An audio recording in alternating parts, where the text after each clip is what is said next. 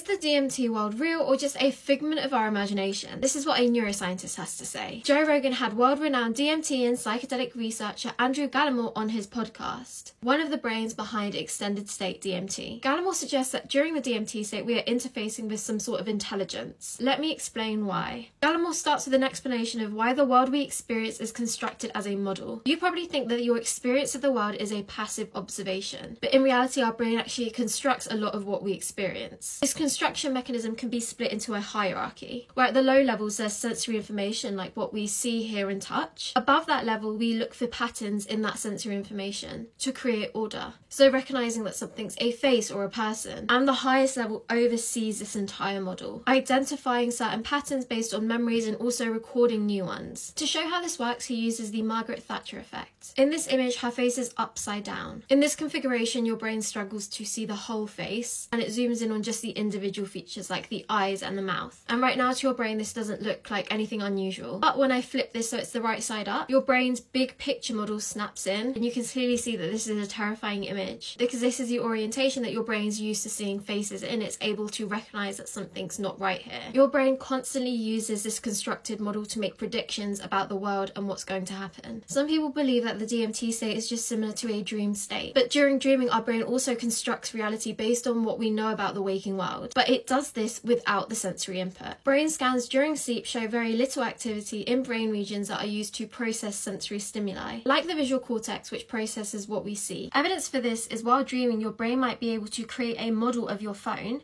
but it can't recreate the interface and the fine details of actually using your phone. That's because this requires sensory input, which the brain doesn't have during the dream state. Considering how our brain constructs the waking world and our dreams, the experiences that people report during the DMT state would be impossible based on just our sensory experience of the waking world. But Gallimore says that when this molecule hits our brain, it suddenly constructs a world that we never learned how to build. It's like your brain is instantly learning how to speak a new language perfectly. He says these worlds of beautiful crystalline clarity, flawlessly detailed and staggeringly complex, and that there's no simple explanation for why our brains would suddenly be able to create such complex worlds. He thinks that DMT is gating access to a flow of information from some sort of intelligence, and he says that you don't break into the DMT world, but the DMT world breaks through into you. What do you think of Andrew Gallimore's theory? Let me know in the comments below. If you enjoyed this video then please like, and if you'd like weekly psychedelic videos then don't forget to follow our page.